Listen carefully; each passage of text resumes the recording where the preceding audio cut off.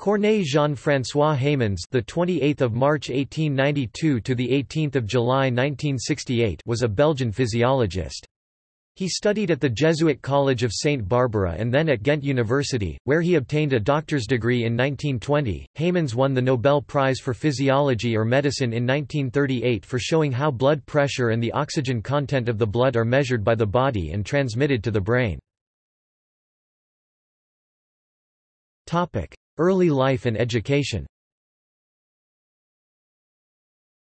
After graduation, Heymans worked at the Collège de France under Professor E. Glee, the University of Lausanne under Professor M. Artus, the University of Vienna under Professor H. H. Meyer, University College London under Professor E. H. Starling, and Case Western Reserve University School of Medicine under Professor C. F. Wiggers. In 1922 Heymans became lecturer in pharmacodynamics at Ghent University, and in 1930 succeeded his father, Jean-François Heymans, as professor of pharmacology, as well as being appointed head of the Department of Pharmacology, Pharmacodynamics, and Toxicology, and director of the J. F. Heymans Institute. Research. Heymans was awarded the Nobel Prize for Physiology or Medicine in 1938 for showing how blood pressure and the oxygen content of the blood are measured in the body and transmitted to the brain via the nerves and not by the blood itself. Heymans accomplished this by vivisection of two dogs, the head of one connected to its body only by nerves, and the second one's body was used to cross-perfuse supply blood to the first dog's head. Heymans found that the first dog's upward and downward cardiovascular reflex arc traffic were carried by its own vagus nerves, but agents introduced to the second dog's blood, which served the first dog's brain, had no effect. He used a similar experiment to demonstrate the role of peripheral chemoreceptors in respiratory regulation, for which he received his Nobel Prize. He was the editor-in-chief of Archives internationales de pharmacodynamie et de thérapie for many years.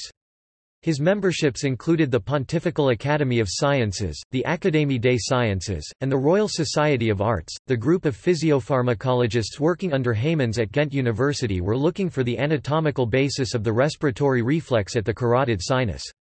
It was necessary that the Spanish neurohistologist Fernando de Castro Rodriguez (1898–1967) described in detail the innervation of the aorta-carotid region, circumscribing the presence of baroreceptors to the carotid sinus, but that of chemoreceptors to the carotid body, for the Belgian group to move their focus from the first to the very small second structure to physiologically demonstrate the nature and function of the first blood chemoreceptors.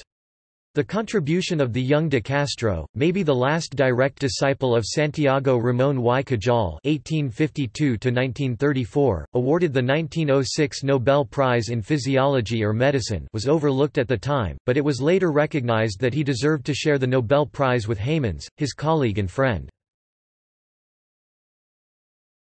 Topic: Personal life. Heymans married Bert May, an ophthalmologist, in 1929 and had 5 children. He died in Knock from a stroke. Honours and awards. Heymans crater on the Moon. Nobel Prize for Physiology or Medicine 1938. References. External links. Corneille Heymans, 1892–1968, Nobel Prize winner in Physiology and Medicine 1938.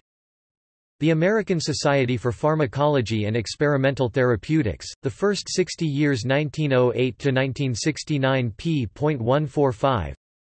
Dead Scientist of the Week. Carl Grandin, ed. 1938. Corneille Heymans Biography.